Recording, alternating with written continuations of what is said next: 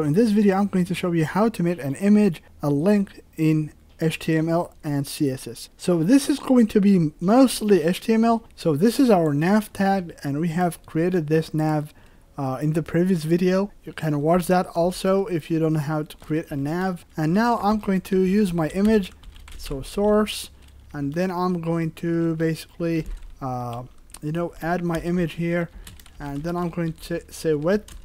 So let's go with 400 or 300 by 300 actually. So 300 by 300.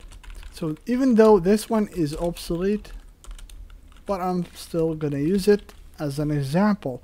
Alright, so now I have my image here. So now this image is not clickable, and whenever I click on it, nothing happens. So what you do is simply you wrap this one with the A tag. So for example, I'm going to say less than sign A space href. Then you are going to add a link.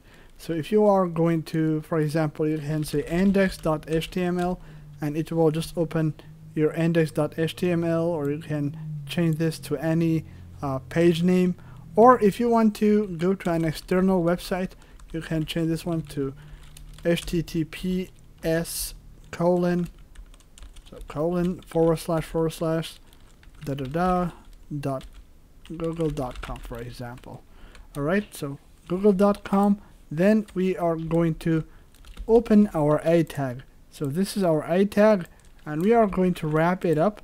So we are going to wrap up this image inside.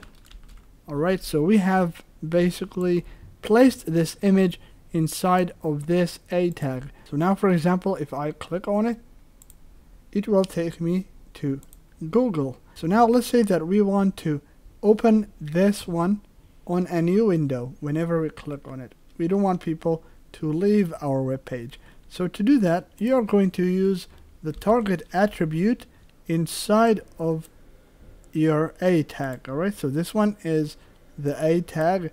Then we have used this attribute just to add the link. Then I'm going to say target equals to two quotations, and you can type in underscore blank. So now if you save it, and if you refresh it, and if you click on the image, it should open a new window. Alright, so I hope this video was helpful.